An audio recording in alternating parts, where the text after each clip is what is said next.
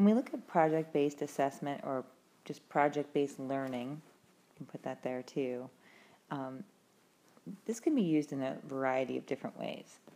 In our class, a lot of times we use the projects to reinforce the concepts that they've already learned. So they had the content delivered to them via video, and then they've gone through the reinforcement activities, and now they're going to move on to a project. And a lot of times the projects even come after the formative assessment quizzes, so that we know that they have a pretty good working knowledge. So we're going to take their knowledge and then try to ramp it up a little bit with these projects.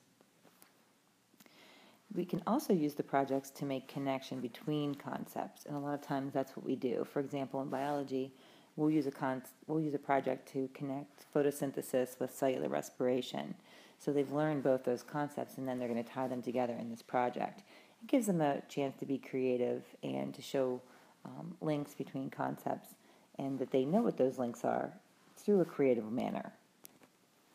Projects are also used as assessments. We can look at their projects and assess how well they know the content by the way that they create the project that they're creating.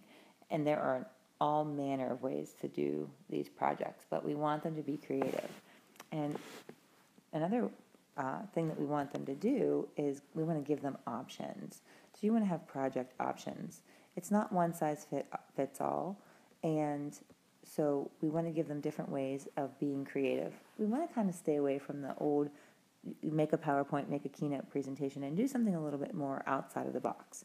So maybe they're going to make a movie. Maybe they're going to compose a song.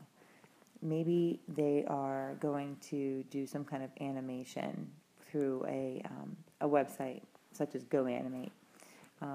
Or maybe they're even going to use the program that I'm using right now, where they're going to do more of an interactive whiteboard presentation with their speaking voice and adding in pictures. So whatever it is, we're trying to promote, in this case, that what is the content that you know, and we want you to be a creator when telling us that.